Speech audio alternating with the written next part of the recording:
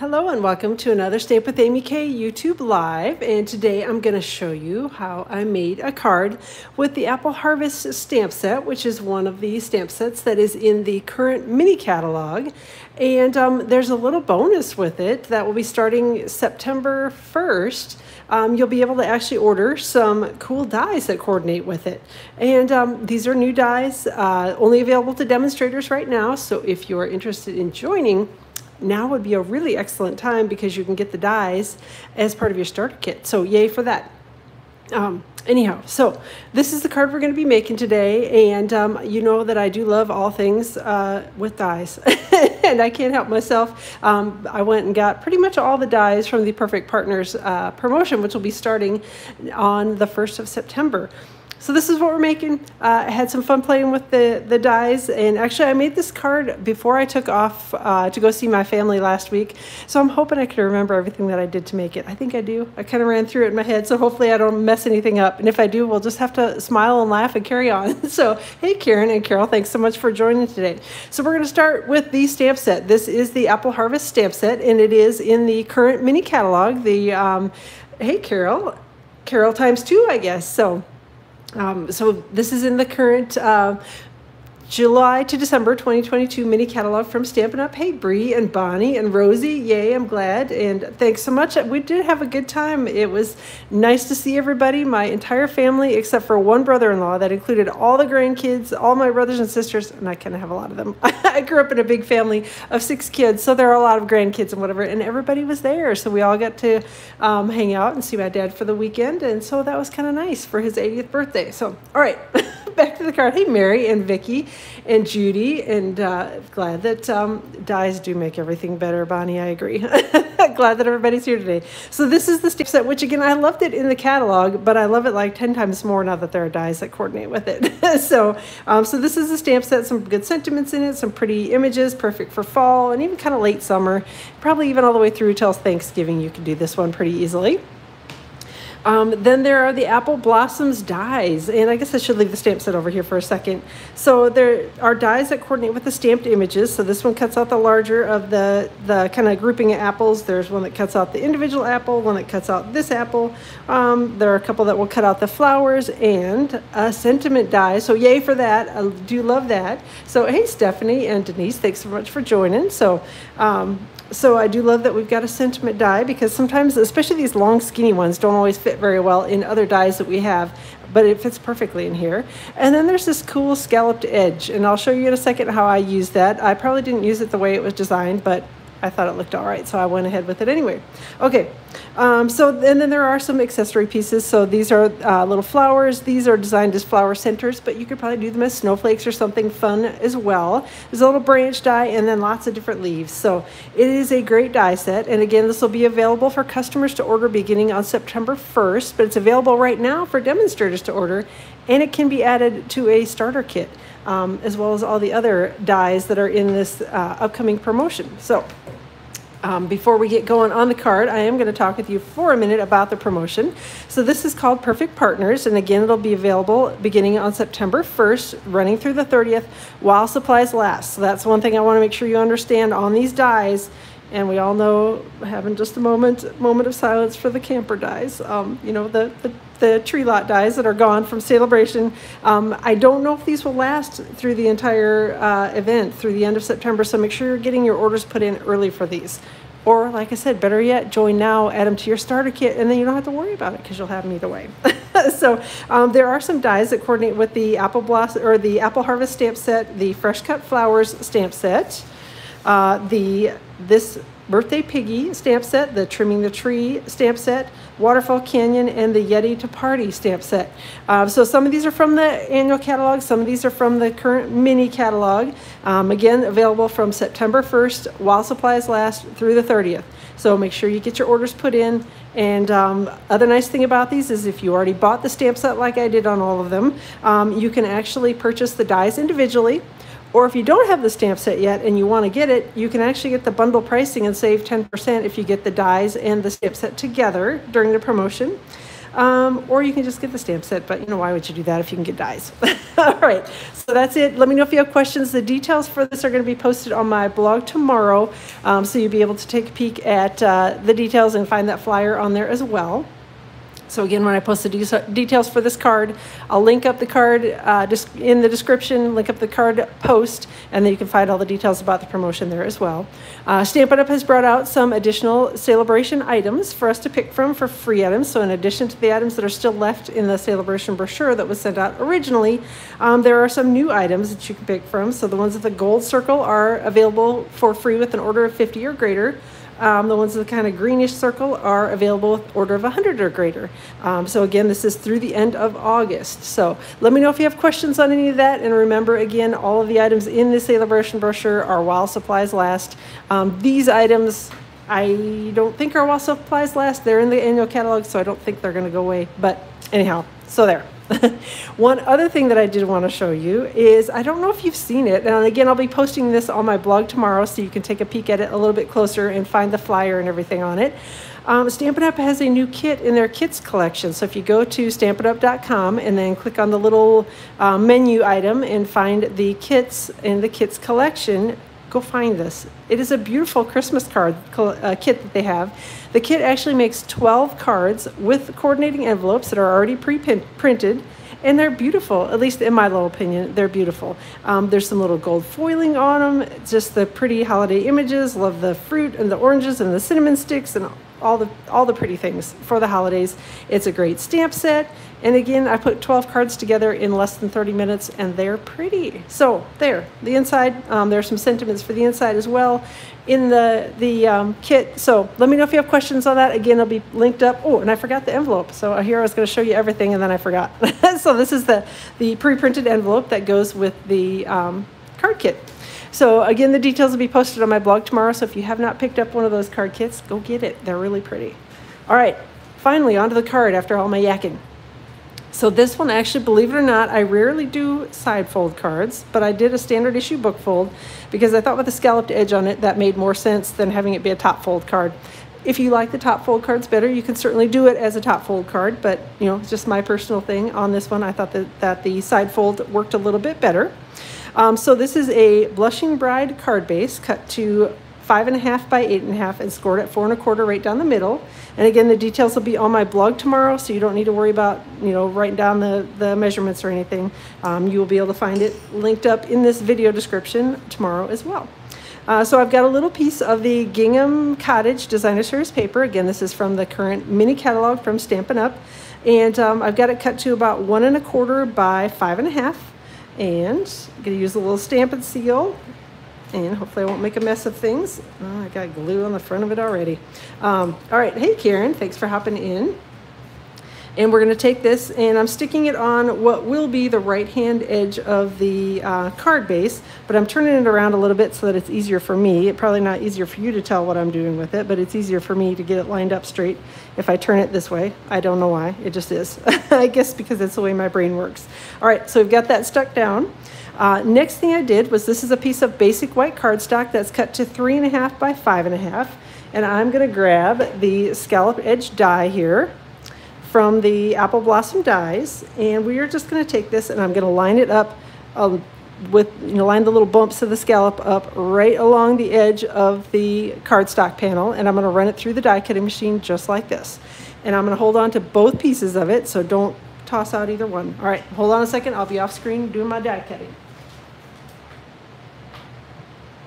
And hopefully I'll get it straight. All right.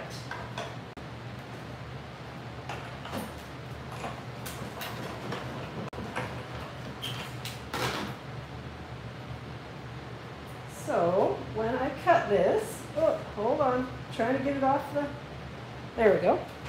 I've got this scalloped edge, and then there's this pretty little kind of dainty scallop that this actually cuts. Now you can take this, if I had been, you know, put my adhesive sheets underneath it, I certainly could have taken this and stuck it down on the card. But I actually thought it kind of looked, it made the edge look a little more finished on this. So I'm going to take it and I'm just going to tuck it in right along this die cut. So we've got the scalloped edge there, and then I'm going to add in the additional scalloped edge. in order to make it easy on myself. And hopefully it'll work again now that I'm doing it today. This worked last week when I did it. I lined this up, made sure top to bottom was lined up and straight along the edge, and then slid it over just a hair, maybe. There we go. And then I'm going to take my pencil and just sort of make some little dots here along the way that will be covered up by the die cut here in the end, but it gives me an idea where to aim my Stampin' Seal so that I can actually not have to worry about trying to glue this down with liquid glue and then ending up with it all stuck to my fingers, because y'all know how big of a mess I am with liquid glue. Glue and I do not get along very well. I will be using it later on this card, but I did not want to try to have to glue that little skinny edge on because I knew I was going to make a mess, because I frequently do. So again, hopefully you can see I've got the little pencil dots here, and I'm going to aim the edge of my Stampin' Seal so that I catch those little dots, hopefully. And try not to go too far out onto the rest of the card base either. So I want to make sure that I get some along where the little dots are at. And I think I've got most of them. And then I'm going to come over here along this edge. Whoop, and we're going to put some Stampin' Seal over here.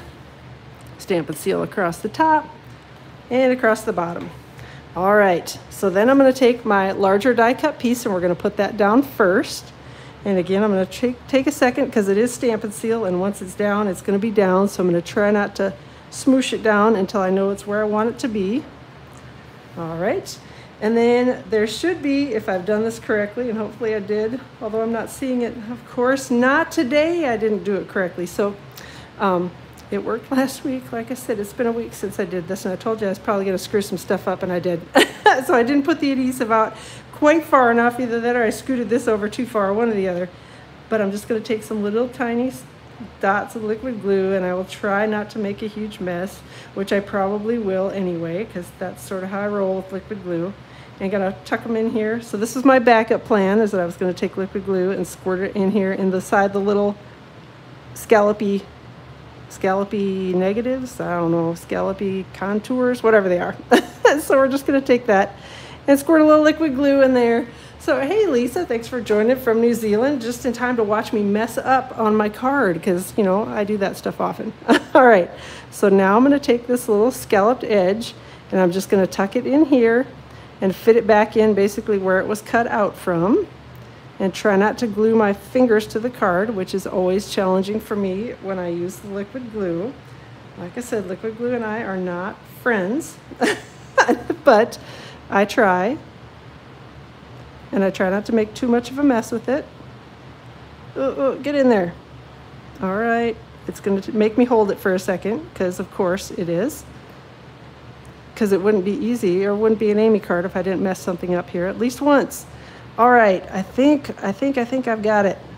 Tucking it in, sticking it down. Ta-da! Okay, so just if you do it right and don't mess up like I did. Make sure you put your adhesive out just far enough to catch the edges. So I should have gone out probably another 1/8 of an inch, and probably would have been perfect, and it would have worked just like my first one did. But if you mess it up like I did, there's always liquid glue to the rescue. Even though now my fingers are sticky and I'll probably be stuck to everything. Okay, so ahead of time I did do, although I did forget one piece. Hold on, let me grab some white cardstock. I forgot a piece to actually stamp on, good heavens. Okay, so I did do some die cutting ahead of time, and a little bit of the coloring as well, so you didn't have to watch me color both of the pieces of fruit here. So I cut with the Apple Blossoms dies, which are these, 5 of the smaller flowers, and I think I've got 4 of the bigger leaves and 5 of the smaller leaves. I know there were a total of 9, and I can't remember whether I cut 1 more of the bigger or 1 more of the smaller, but either way, no matter, all good. Also cut 5 of the smaller flower centers from Blushing Bride cardstock. So, and I forgot the little branch here. I cut that as well from Crumb Cake cardstock. So again, I did a bit of the die cutting, all this little tiny stuff ahead of time, so you didn't have to sit and watch me cut that over and over again. Because again, like I said, I know it's not very exciting to sit and watch that. Now I'm just piling up all the little pieces. On the flowers, let me get them all turned right side around and over here near me. I did take a sponge dauber and Blushing Bride ink and just did a little tap on the ink pad, and then probably a little more on the ink pad, make sure I've got it somewhat inky, and then just took it to the flower center and just did a quick little twist in each of the flower centers. Gonna ink it up again a little bit more, maybe add a little more ink to those. It doesn't need a ton of ink, just thought it looked a little more realistic with the little touch of the Blushing Bride in the center of it. Plus it coordinated with my designer paper, so bonus on that. So, well, thanks so much, Rosie, I appreciate that. So we've got those done. And then I'm gonna grab my little pair of tweezers here, and I'm gonna start picking up, hopefully, if I can get a hold of one, my little flower centers that I've cut from Blushing Bride cardstock. And I'm gonna get my liquid glue out again, my trusty and always messy and not so neat liquid glue. And I'm just gonna put a little dab of that in the center of each of the flowers. And then we're just gonna stick a flower center on each one. And since liquid glue does take a second to dry, I've got a minute here before it'll be completely dry, hopefully. And if it does completely dry before I'm able to stick all my little flower centers on, I can always, stick. Always add a little more liquid glue. See, this is what liquid glue and I are not friends, because liquid glue on me always sticks on me, not what I'm supposed to be sticking it to. It never, I can make the biggest mess of the simplest project. I was the worst gluer kid in school too. They didn't have, I'm showing my age a lot, they did not have glue sticks, at least not in my school when I was a kid. So I never got the joy of not having everything stuck all to my fingers and everywhere else. So I'm used to the liquid glue mess. I've always been a messy gluer. All right, there we go. Ta-da, all stuck together, stuck to the centers. Liquid glue is not so much fun. And I'm glad it's not just me that has the glue issues, Vicki. I make such a mess. All right, I think we'll wait and start sticking everything together once I get the flower colored here. The apple colored is what I'm trying to say. So I did one of the apples ahead of time, and I'm going to show you how I did it here. So I've got the apple image from the Apple Harvest stamp set and Tuxedo Black Memento ink, and I'm just going to stamp it on basic white cardstock. Didn't have glue sticks when you were in school either. Okay, so I'm not the only older, we're not calling ourselves old just yet, older person on here. So, all right, so stamped it in basic, or in Tuxedo Black Memento ink. I've got Poppy Parade Stampin' Blends, as well as Granny Apple Green Stampin' Blends, and the color lifter. So I'm going to start with the apple part, and we're going to color that with the light Poppy Parade first. And again, you'll get to see my magical coloring skills. I know you will all be very impressed, or not at all, with my ability to color. I do usually put the light down first. And I'm sorry, the air conditioner is like blowing full blast in my office. I'm sure you all can hear it running. I thought it was going to turn off, and then it just turned on like even louder and faster. So hopefully it will shut off soon. So I'm going to I usually trace around the outside edges, give myself a little bit something to stay in the lines with. And then I'm going to switch over and I'm going to use the brush tip end, because this is kind of a larger image. And I'm going to leave what hopefully looks like a little shine on the apple here. Little spot where I'm going to try not to color every single section of it. Just putting on the color again with the light Poppy Parade Stampin' Blends marker. And it doesn't matter too much how you color it the first layer, because you're going to be adding more layers of color on. So don't panic too much if you get any, I don't know, kind of squirrely lines in it. Then we've got the dark Poppy Parade, and I'm going to come in here, and Stampin' Up! Has kindly added some shadows in here where they should go. So it gives me a little bit of an idea of where I should be putting the darker, the Poppy Parade dark. I'm going to go trace around the little leaf here a little bit, and go along the edges and probably along the bottom a little bit. And then I'm going to take my light and come back and blend a little bit together. Try not to over blend it, but sometimes I do, and that's all right too. So just kind of blending in a little bit along the edges here. And again, go back along the top. And then over here along the edge again, where I've got my other dark ink.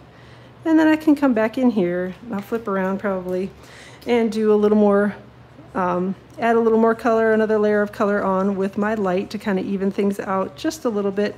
Again, try not to over blend it, but if you do, it's okay. Got the color lifter, you can always lift off a little bit of color. And the reds actually kind of react kind of a lot with the color lifter. So if you need to take a little color off, you'll be good. All right, last thing I did on the apple part was I took the color lifter, and I tend to use the bullet point on it because I feel like I have a little more control, a little better, I don't know, it works a little bit better for me. So then I took the color lifter and kind of came in here, and I may need to actually color a little bit more. We'll see how it goes up here.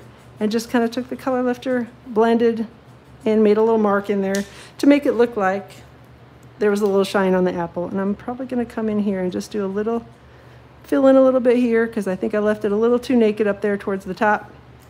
And so that's it. That's kind of how you put the shine on the apple, is just take the color lifter, lift a little bit of color, blend it in a little bit, and leave it at that.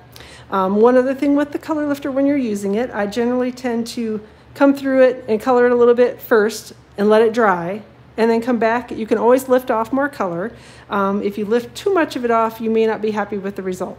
So I tend to do it once, look at it, let it dry, and if I like the way it looks, then I leave it as it is. If I don't and feel like I want to lift more color off of it, then I do that. So you can kind of judge it.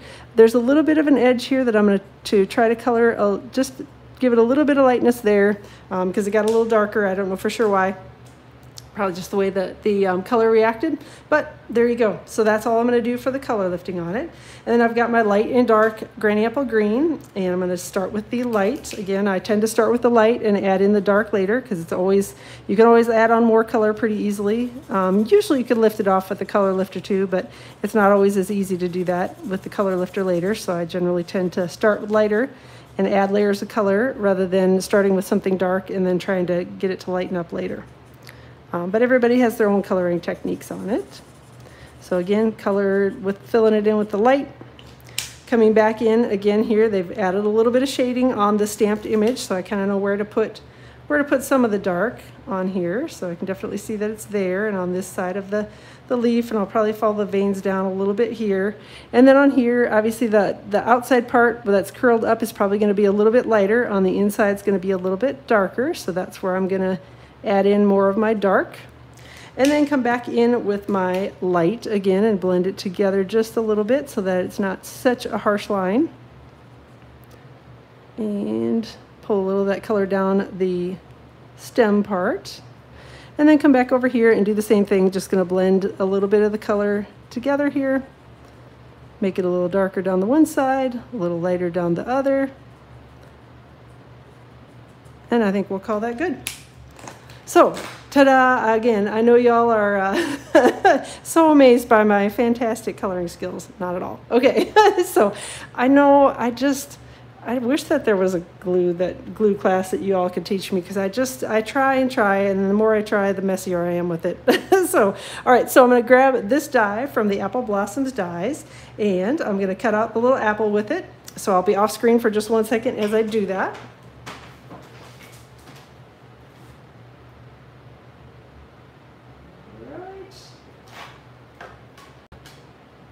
Maybe. There we go.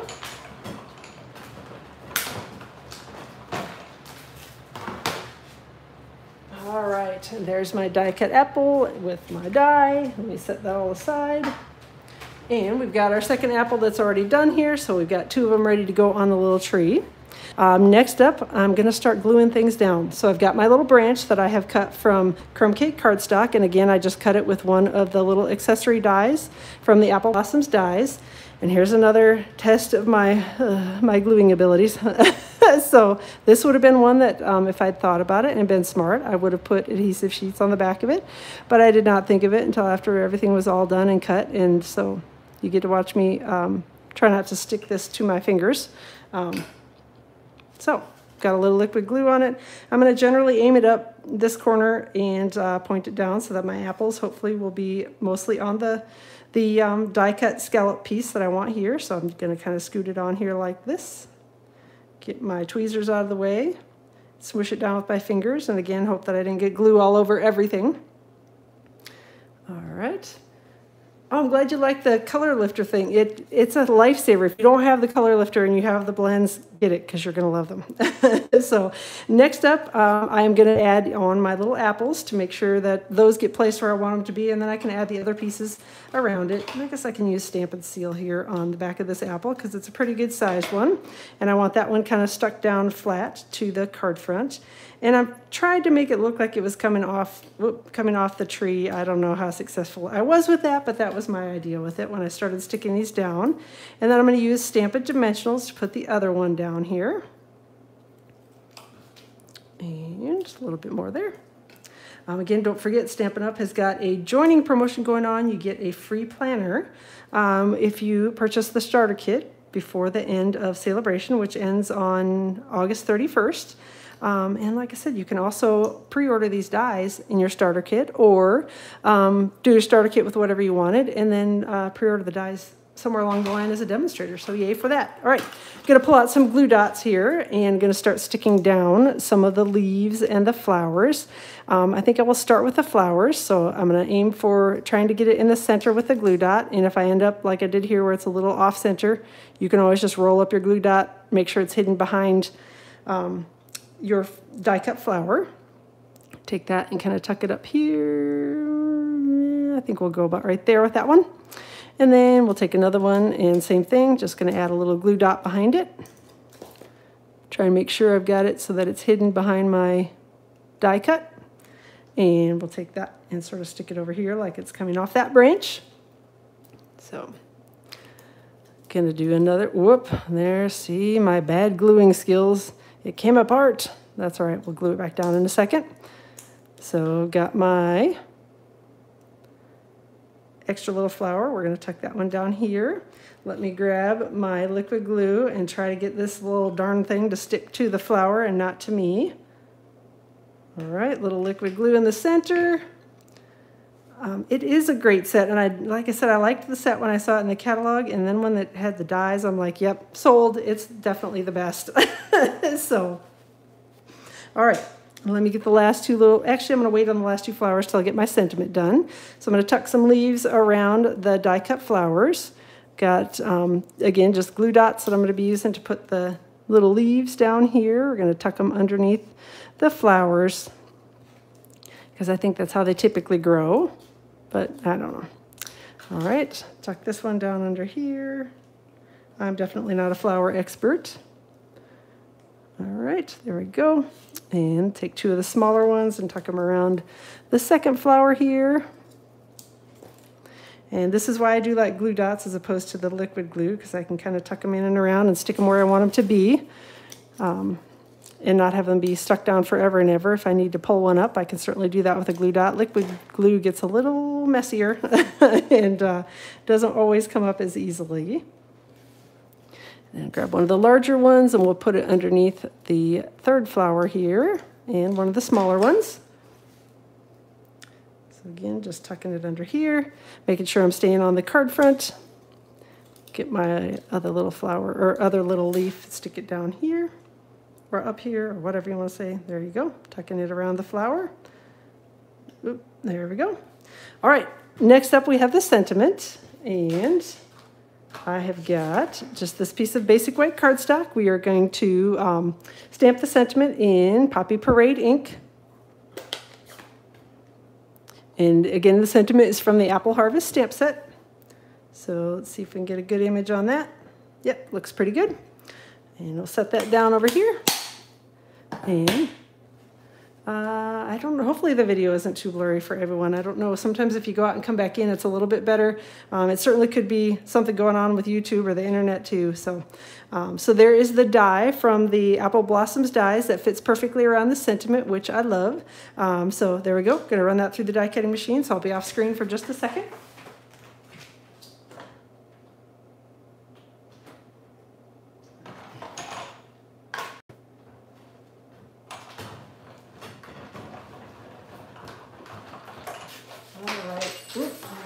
Die on the floor because, you know, why not? Now I'll try not to roll over with my chair. All right, so we've got our little die cut sentiment. If you prefer mini Stampin' Dimensionals, you can definitely use those on the back of this sentiment banner. I have my dimensionals chopped in half, so mine fit nicely on the back of the sentiment. So however you choose to use your dimensionals, you can certainly use either one, and they will both work great.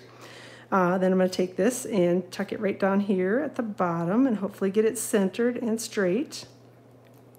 And then I'm going to take the last couple of little flowers and we're just going to tuck them in around my sentiment, and the card's going to be all done. Well, almost all done. I guess we have to do the inside yet. So, all right. Take this and again, just roll my glue dots, make sure they're not peeking out from the front. And I think we'll take that, sort of tuck it under the sentiment a little bit. Take the second little flower, stick it in here. Right along the edge, I think we'll go maybe a little bit further out. All right. Grab a couple of the leaves and tuck those around the flowers. And hopefully, there we go. And that one's kind of hiding more of the flower than I want, so I think I will tuck the larger leaf down here this time. There we go, smaller leaf. So, the dies are awesome. You are going to love them, yes. Like I said, I thought the stamp set was really pretty, and then when you put the dies with it, yep, sold, 100%, no questions asked.